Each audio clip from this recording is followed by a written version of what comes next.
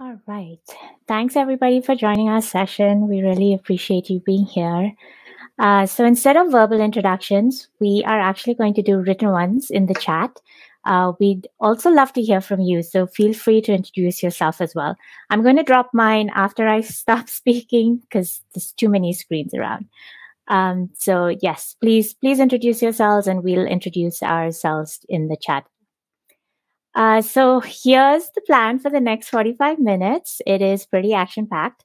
I will start us off by giving everyone a brief overview of the G-Search Consortium and the goals of the consortium. And then we'll go into an action-oriented discussion on our measurement processes and technologies. So the G-Search Consortium is a group of impact investors making inroads with gender lens investing through the support and use of gender-smart technical assistance for their portfolio companies. So in many cases, they bring on board an implementing partner to conduct the TA activities, such as Value for Women. These investors are also committed to building the business case for GLI in SMEs in emerging economies, such that it becomes mainstream. Now, my organization, which is the William Davidson Institute at the University of Michigan, go Blue, is the research partner. Our goal is to measure and understand the social and financial impacts of these gender-smart technical assistance activities. As part of the research, we're conducting 5 case studies where we're conducting primary research or collecting the data ourselves. And this is where our data collection partners, 60 Decibels and Dalberg Research, come on. And that's why we have Ashley and Jasper on the call today. So for example, let me explain how this universe works. So for example, we are investigating the effectiveness of a gender-smart communication campaign launched by a clean energy company in Sierra Leone.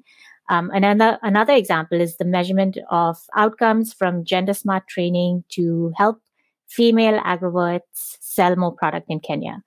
So WDI, the investor, depending on which investor it is with which company, the company itself, and Value for Women, when applicable, where they are the implementing partner, we together have co-developed the measurement strategy, including the research design, indicators, and the survey.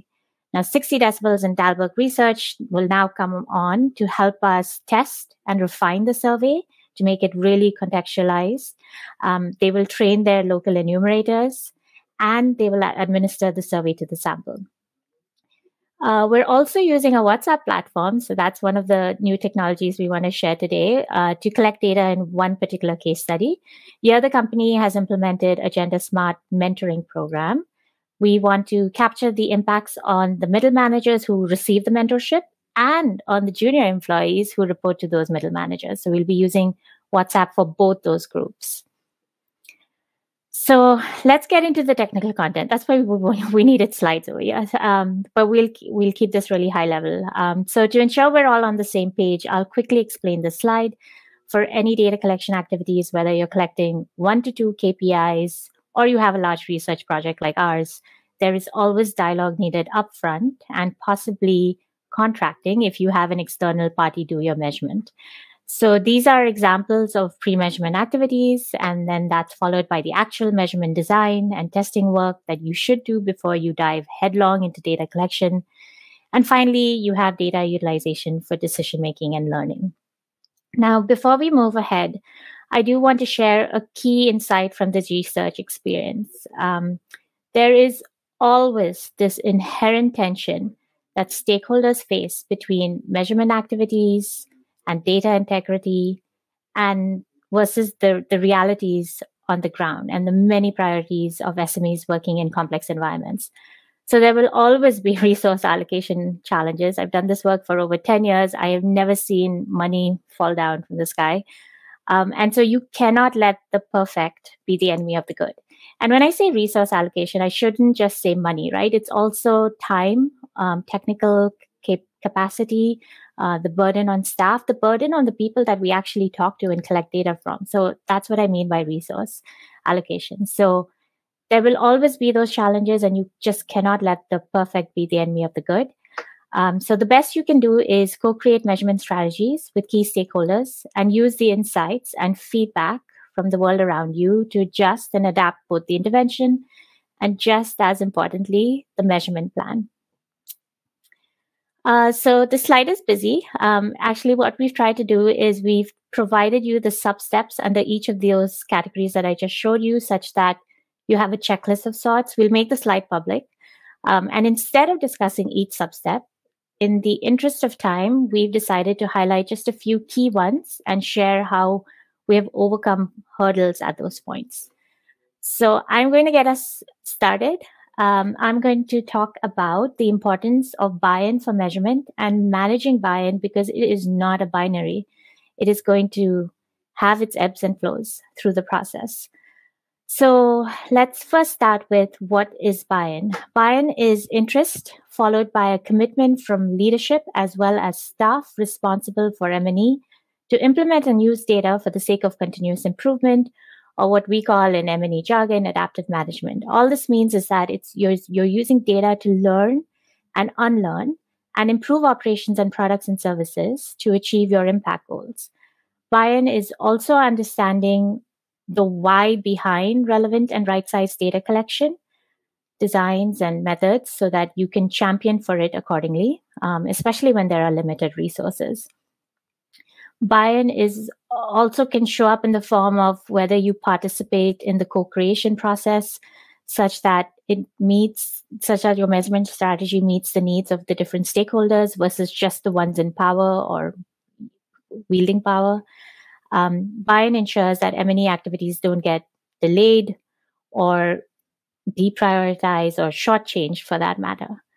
So a critical issue is always around ensuring and managing buy-in for measurement, and I want to spend a minute discussing how to build it. Now, I understand that achieving impact is in your DNA when you're an impact investor and a social enterprise. So you would think that this is the easiest part, right? Buy-in for measurement is the easiest part. But it's actually when resources are tight or a pandemic comes our way, things can falter. So it's really about making a case for collecting data, not just for reporting or accountability, but also for decision-making to improve and strengthen operations, especially when things are going haywire in the world around you. So building buy-in requires conversation and advocacy for resources to include appropriate measurement indicators, inclusive voices, which we'll talk about a little bit, and technical know-how. So what do I mean by technical know-how? For example, it means going beyond output indicators into your short-term and medium-term outcome indicators. It's also using certain statistical analysis like effect size calculations, which require granular level data, and that can be very tricky to get. So, and then just other ways to build in buy-in include sharing examples of what data is needed, and then showcasing that, how it can be analyzed and how it can be used. So you kind of visualize the steps for folks, and then cultivating champions among the business team to help when buy-in reduces. That can be really helpful to have champions on board. So now let me bring in Ashley into the conversation, followed by Jasper. I got a sneak peek into what these folks are sharing, so spoiler alert. Ashley will discuss survey design and remote data collection, and then Jasper will discuss the critical need to embed gender into research and primary data collection. So with that, I'm going to stop sharing and hand it over to Ashley. Great. Thanks, Yaquta. I just want to make sure, can everyone see my screen now? Yep. Okay, perfect. So hi, everyone. I'm Ashley from 60 Decibels. And so today I'll just give you a quick overview of 60 Decibels and who we are.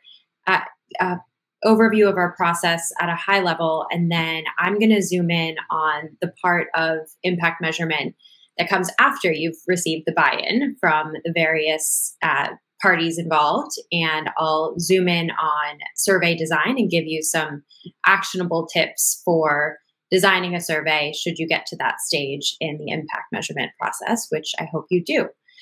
So in a nutshell, 60 Decibels makes it easy to listen to those who matter most. So whether that's farmers, factory workers, or customers that you're working with, we try to make it easy to listen to them. So how do we do that? We have a network of over 700 researchers who are actually calling end customers or respondents and asking tested survey questions that we've developed over the past 7 to 10 years, which then, because we ask the same questions over and over, asked in the same way, we're able to develop benchmarks and help organizations compare their performance to others. So a lot of people ask whether we use an app or think that we're sending SMS messages, but really it's just researchers calling people on the phone and asking well-designed survey questions.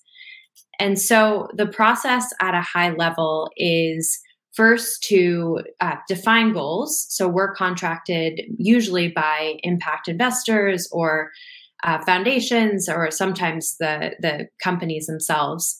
And we'll just spend time up front trying to understand what success looks like for the impact measurement process. And then we will design a survey using our repository of survey questions, but also designing new questions based on the particular goals of the stakeholders that we're working with. And then we'll get into the data collection process. As I mentioned, our researchers actually call customers and collect the data. And then 60 Decibels analyzes that, compares it to benchmarks, and shares the results. So this is a very simplified version of our process. I think under each one, there's about 15 different sub-steps. But I wanted to just zoom out and share at a high level how we work. So assuming you have buy-in from stakeholders that you're working with and you're getting to the survey design stage, I wanted to just share a couple top tips that hopefully you can go and implement after this session. So first, in terms of our survey rules of thumb, is to make the survey enjoyable for the respondent. I think that so often we forget that, surveys are not super fun for the respondent. And as much as you can help try to make it conversational, share the purpose of the survey up front along with the consent statement, really try to get the respondent clear on, what they'll get out of the survey in terms of what benefits the companies are going to try to, or what actions the companies are going to try to make based on their feedback. So I think that is so important and something that we try to focus on in all of our surveys. Second is keeping the survey decision focused. So a lot of times we'll see people come with a kitchen sink of survey questions. And I think what is super important up front is making sure that all of the questions are relevant and actionable. So for each question, pause and think through, what are you planning to do with the information that you collect through this question? And if you can't clarify that up front, we would say scrap it. Related to this is the third tip, which is to try to keep the survey short. So we say that SMS surveys should be below 15 questions and phone surveys below like 30 to 40 questions. And obviously that's one of the hardest things to do when you're designing a survey, but I think that also ties back to the first tip around making sure that this is a positive experience for the respondent.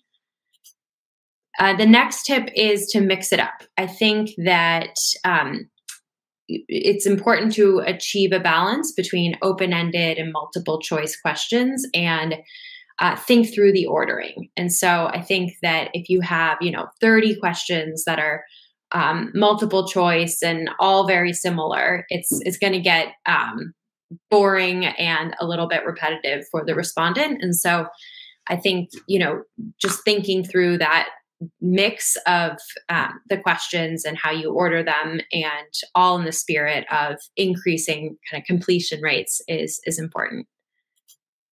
next is to test the questions. So it's useful to test them on yourself. How would you answer the question? But also with researchers or team members. And one of our colleagues always says that, if you are asked a question and it takes brain pain to try to answer it, that's not a great question.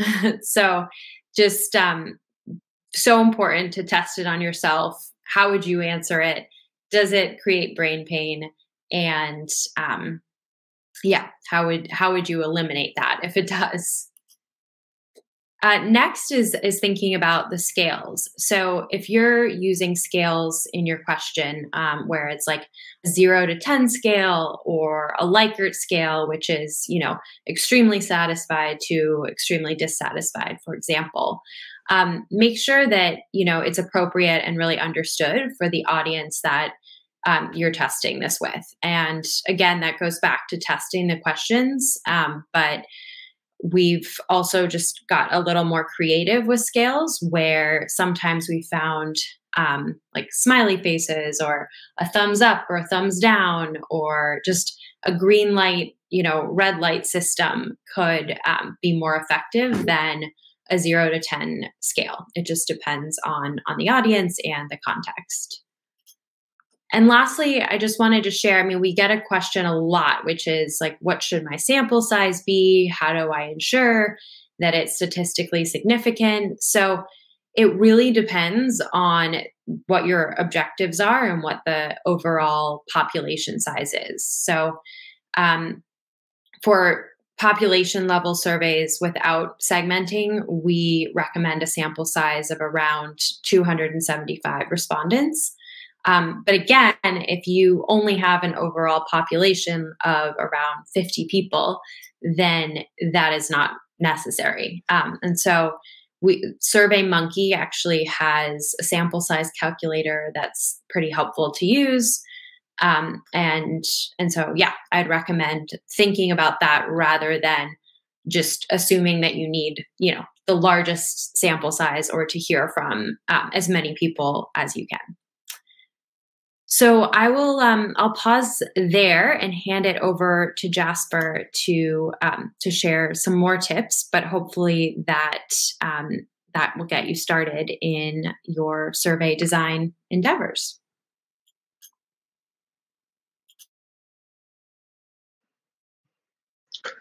Thanks, Ashley.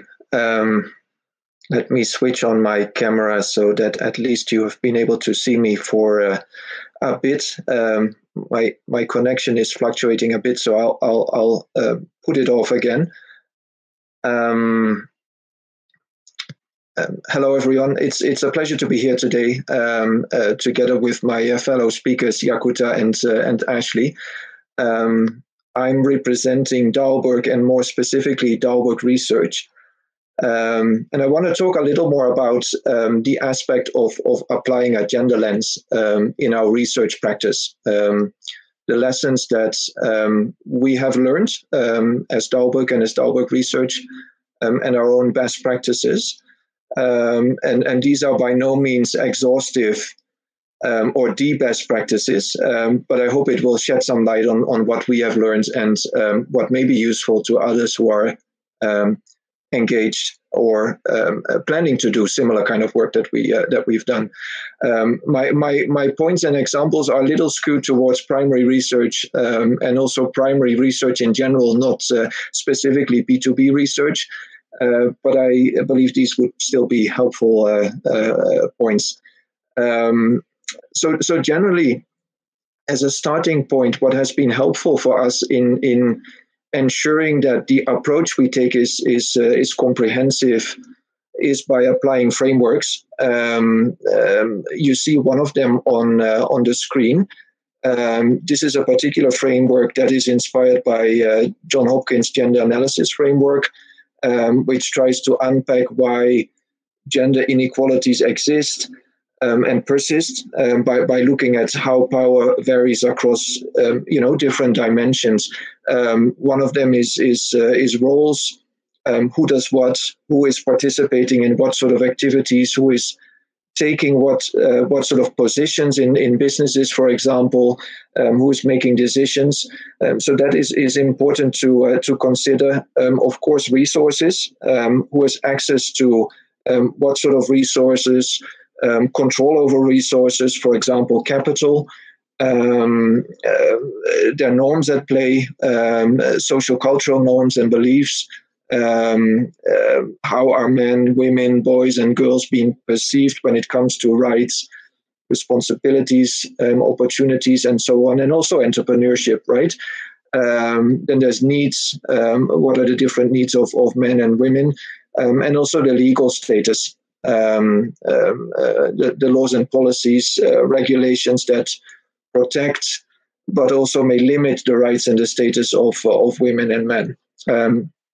So frameworks are useful, and this is one that helps us unpack the different dimensions before you start, translating that to your own research. Maybe we could go to the next slide, Yaquta. So now, as we translate that to our research practice, there are a few things that we have learned and been trying to incorporate in our work.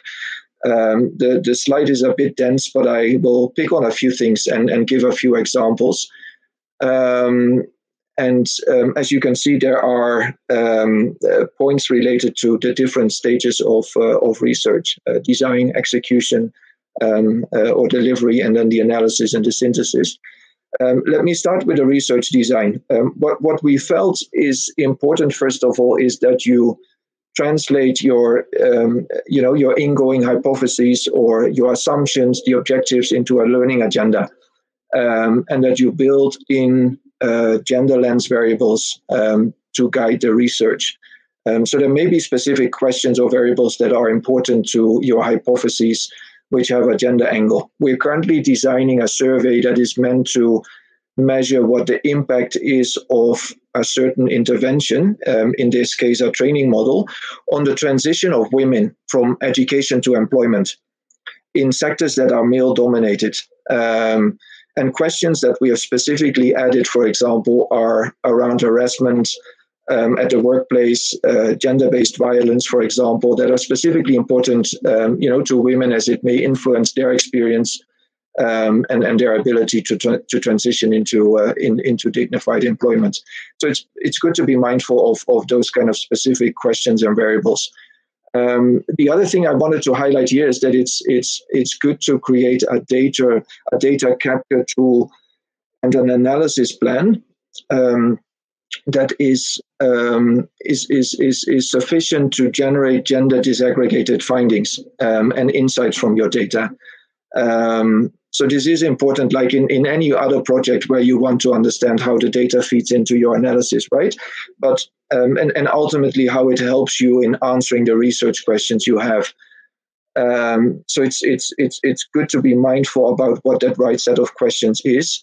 And with that, being able to explore where biases or root causes of gender gaps are coming from. So an example that I wanted to give is we ran a study in Nigeria together with IFINA, whom you may know, which is an organization that works together with financial institutions to improve financial inclusion, also of women. And we did that study in order to understand what prevents women, especially in northern Nigeria, from accessing and using financial services. We oversampled women, first of all, compared to the sample that we allocated to men, in order to get a very rich perspective from women with different backgrounds and from different geographical areas. And through that study, we were able to address some, as I call it, misconceptions around women financial inclusion. Our data and the correlations that we run on the data showed that women are not financially excluded because they are women. They're financially excluded because they have lower incomes. Their education levels are lower. They have less trust in financial service providers. Those were the three dominant drivers of exclusion. And all of these are gendered issues, right? And this gives a strong direction to where to find the solutions. It's not about, as my colleagues call it, pinkifying banking products. but it's about closing the gender gap on income, for example, or education, which of course is a big challenge. So a solid analysis plan and an approach to synthesis that you have upfront is crucial. The gender angle is important, but having a solid set of variables that really helps you to dig deep into and understand the dynamics, behind what might occur as a superficial bias is really helpful. Now I have a few more examples on when it comes to the implementation and the delivery. Yaquta, just tell me when I need to stop because we're running out of time. First of all, I wanted to say something about the sampling criteria. A good question to ask is if, with the sampling approach that you're taking, that it's sufficient to capture all the key perspectives that are necessary to understand gender dynamics.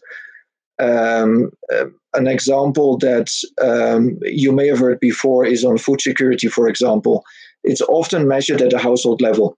When household level indicators are being measured, it's typically the head of household that answers the questions or provides the information, right?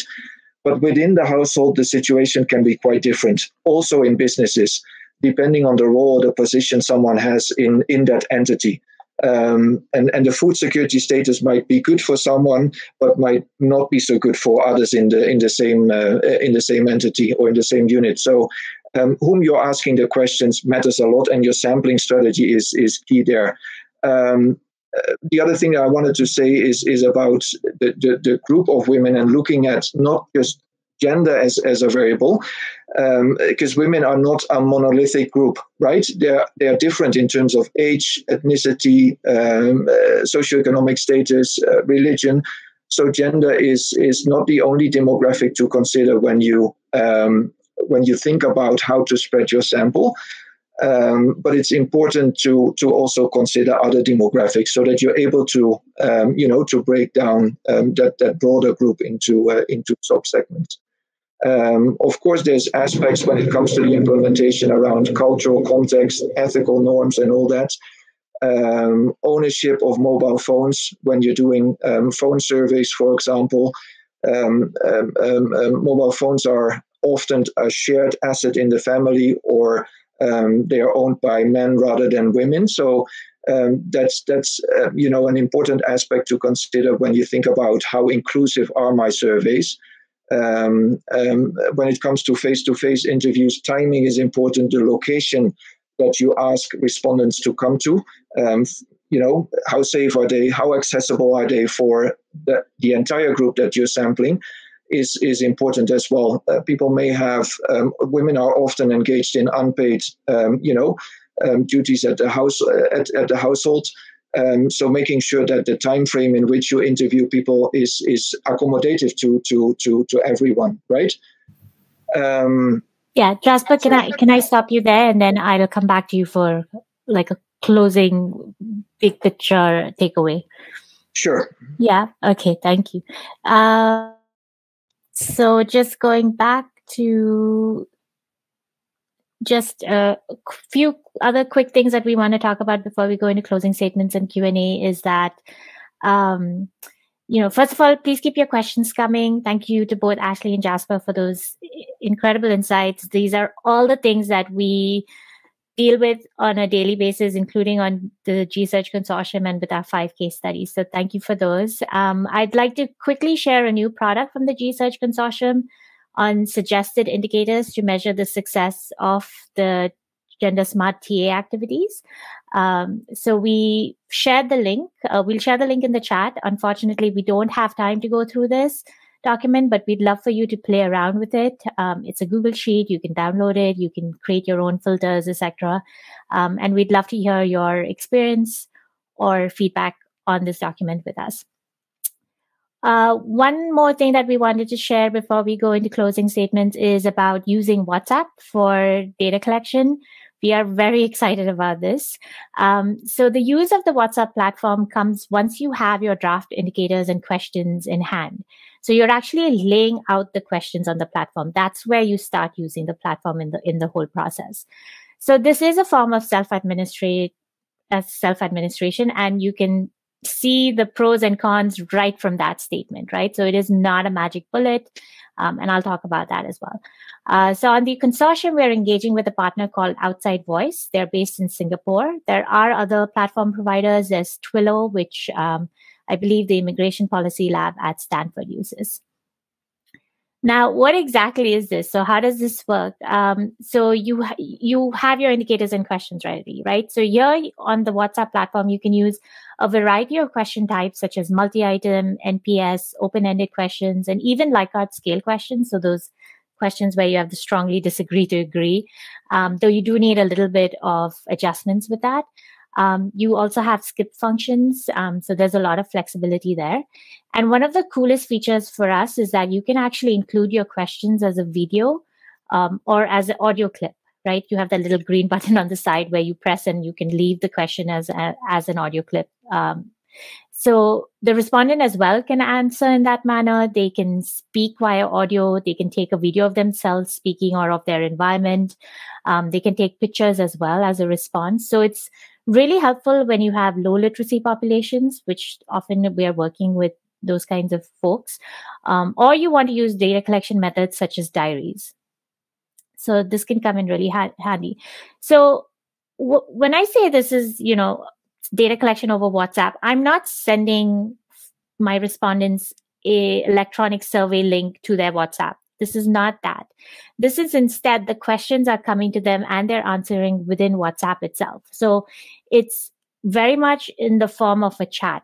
It's all automated. So I'm not sitting here and WhatsApping with them. It's completely automated, yet an interactive conversation. So it becomes a very viable data collection platform for scaling as well. Another big pro, of course, is that WhatsApp is ubiquitous. Per one data point that I found, it has 2 billion monthly users in 180 countries. So it means that your participants are typically already familiar with the app. They know how to access it over Wi-Fi or cellular data. So that, I think, is one of the strongest points of WhatsApp data collection. Another really cool one is, especially if you have migrant populations or seasonal workers, or you're working with refugees, what happens is, even if you change SIM cards, your WhatsApp number tends to be the same, right? So it can really help with an attrition problem if people are moving to new places. You still have them on the same WhatsApp number. And then, of course, costs. Costs are always going to be a big question, right? We have still not figured out costs on our end because we're still in the process of piloting, and I'll get to that in a second. But one thing that the IPL group at Stanford shared is that it can cost 55 to 65% lesser than a 15-minute phone call. So we've completed pilot testing and we'll be rolling out the surveys next week with our first cohort. This company, the one that we're working with, wanted a technology data collection solution. So they did not want enumerators calling up their employees. This is the one where they're providing the mentorship to the middle managers. So the WhatsApp solution is working out great in that situation. I will say, though, that this is not the magic pill. Like I mentioned, it is self-administered. We are using it with one of our companies out of the 5 case studies. So I just want to share that this is not going to replace all types of data collection, but it is a solution out there. So with that, I want to go into closing statements. And before we get into Q&A, we have a little bit of time for Q&A, but I'd love for Ashley and Jasper to just share some parting words on measurement or on a key lesson that you want to drive home with our audience. Great. Yeah. So I think so often when we talk about measurement, the response that we get is that it's too hard, it's complex, or it's burdensome. And I think, even when we use words such as like buy-in, I think the language implies that measurement is a difficult ask. And, I think that we need to reframe this. I think ultimately this is about the importance of listening and it should be valuable to everyone involved. And you can think of it kind of like a shift away from a fixed mindset and more towards a growth mindset. The process is not about, an appraisal of how great you are. It's about an honest curiosity about, how you're doing and how you can improve. And that's actually a really fulfilling process that, can bring you closer to why you're doing this work in the first place. And I think that it's important to just state that, these are real people behind the data in impact reports, and their voice matters. And there's a ton of richness in this data that is being left on the table if we continue to approach measurement as a difficult ask that is overly burdensome. And so I think that reframing will hopefully drive more impact and better businesses.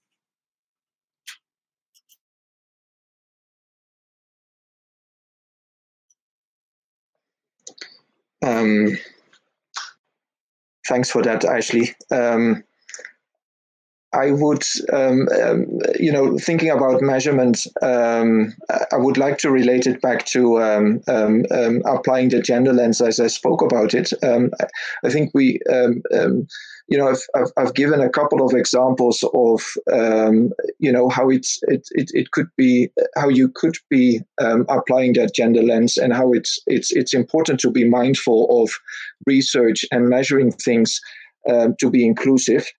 I think it's critical that we not only increase awareness, but also try to be transformative in how we address gender inequalities. And I think that to an extent, that means that you need to critically think about how we design and implement the research that we do.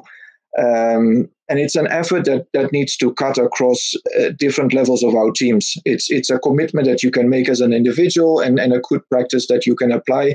But it's good to have gender champions to develop best practices, but also to train staff at different levels in your teams on how our collective work can help in advancing gender equality. So for me, it has an important methodological aspect, but also an organizational aspect. Back to you, Yaquta. Yeah, no, thank you for both those key messages. What we've also done for you guys is put together a document where we've listed out all these key takeaways that we've learned from our various experiences, not just limited to research, but also beyond. That we've put that in a document, and we'll be sharing that as well with the slides, so you have that at your fingertips. I think what I want to do is get into Q&A, and then if we have any time remaining, I'll just go back to the point on using data for learning and for continuous improvement rather than just reporting and accountability. But I'll pause over there. Let's look at questions. So we have one from Lewis. He says, in your experience for B2C models, what are the best customer touch points for data collection? For example, during an online sign-up or during deliveries. I understand that the design is iterative, but do you have any key insights to share on anticipating the mental availability of people surveyed? I'm going to open this question to both Ashley and Jasper. Ashley, maybe if you could talk a little bit about lean data and using those existing touch points is key, especially because you also have to be mindful of the burden that you put on your own staff when you're asking them to collect data on top of their everyday responsibilities, right? If you don't have the resources to bring on a third-party data collection organization. So Ashley and Jasper, would love to hear your thoughts on the B2C models. Yeah, this is a great question. And I think one exercise that's useful is actually mapping out the customer journey all the way from, customer acquisition, when they purchase the product, thinking through after sales support, And what we've done is at each stage in the customer journey, thinking about using that as a natural touch point to ask certain questions to respondents. And so I think it's important as well to perhaps space it out so that when a customer purchases the product, perhaps you're asking a question around satisfaction around that purchase process. And then perhaps later on, if a customer reaches out with a challenge, you could ask, how satisfied they are with the response to that challenge. So I think that my advice would be to first start with mapping out that customer journey and then thinking about the natural touch points and what insight you would want to learn along the various stages of that journey.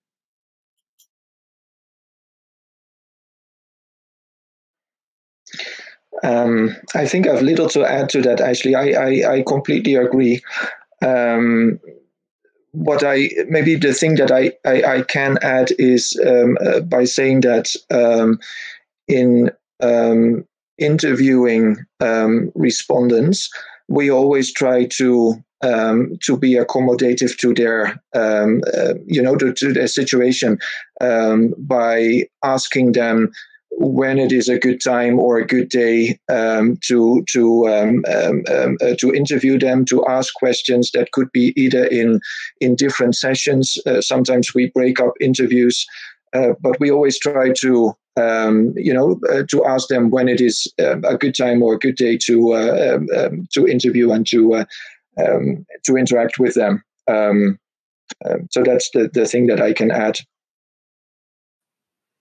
Yeah, I think, and Jasper, you were also talking about this point while you were presenting on how to apply Agenda Lens to primary research, right? Is that often the mobile phone is a shared asset.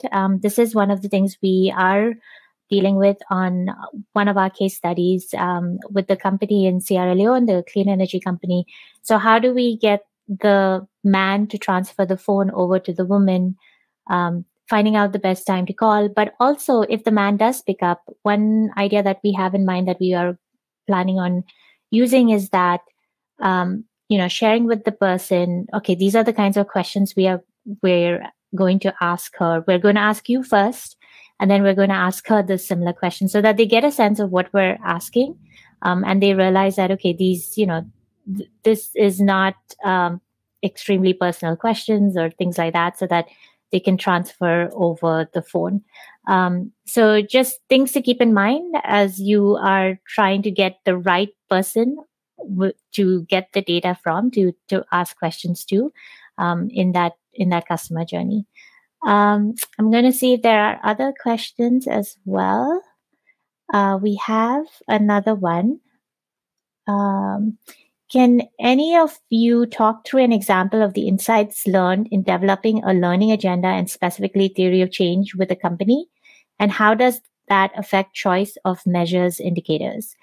Again, I'd love for Ashley and Jasper to speak. We are big believers in using theory of change as the foundation for our entire measurement strategy. And I can link to some resources for work we've done with USAID on previous consortium that we were part of, but I'd love to hear from Ashley and Jasper, and I'll make sure to put those resources in when we share the slides. Sure. I'm a huge fan of the theory of change. We used to do that at Acumen for all of the portfolio companies. And I think that, so first advice would be to definitely do this. I think how that affects the choice of measures and indicators. So I actually think the most important part of a theory of change is the assumptions that you're making when you talk about what needs to hold true to go from inputs to outputs to outcomes to impact. And often, if you include assumptions between all of those stages, that gives you really helpful clues and information on what to measure. And so that would be my recommendation, is first to create this theory of change. There's a ton of great resources available, which we can also share, and then use the assumptions to guide what you measure. And that will also help you just get more information on whether the impact that you thought was supposed to happen is likely to come to fruition. Maybe the one thing that I could add to that, Doris, is that we often like to use a sort of a logic tree. Once you have, with your framework or your theory of change, sort of the research questions that you want to ask, breaking that down into, sub questions and ultimately translating that into variables or indicators is, we've used like a logic tree model for that quite often, which works quite nicely. So that's the practical thing that I could add there. Yeah, and then we'll also add a resource called Lean Research, which has come out from MIT, that talks about how do you right-size your research, your indicators to the resources that you have. But that's only one of the 4 R's. It's a 4R framework. So we're at time. It's 12:01. The session was till 12. So we will get back to some of the questions. I'm seeing one where there is how do you assess when surveys veer into human subjects research? A really quick answer is that we often have IRB boards that review our research, including the surveys. So that's one way of ensuring that you're practicing very ethical research. It's also one of the 4 R's of the Lean Research model, which is respectful, ensuring you're not only like do no harm principle is high and mighty over there. I think we're going to have to close this. We will add in the resources and thanks everyone for joining us. It was really great to have you. Thanks, Ashley and Jasper. Thank you. Thanks, everyone.